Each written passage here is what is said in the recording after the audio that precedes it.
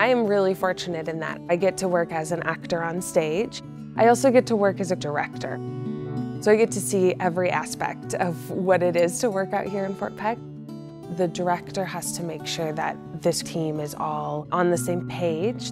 It trickles down through the creative team and then the design team and then finally to the actors. Here in Fort Peck, we have the local cast, which most of them are volunteers. They work 9-to-5 jobs. They're not trained in theater necessarily or in dance, but they love doing it. And then you also have what we refer to as the resident cast. We live out here in Fort Peck. We're contracted to be here. We work in the shops 12 hours a day. The director does a lot of unifying between the resident cast and the local cast. There's a lot of different talent levels there, and the director really has to be able to kind of assess that and bring those talent levels together.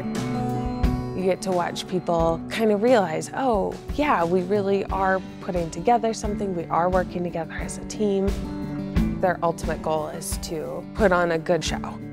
It's about pleasing the audience. That's such an important thing. Community theater would not exist if they didn't have audiences, as is the case with most theaters, but especially community theaters.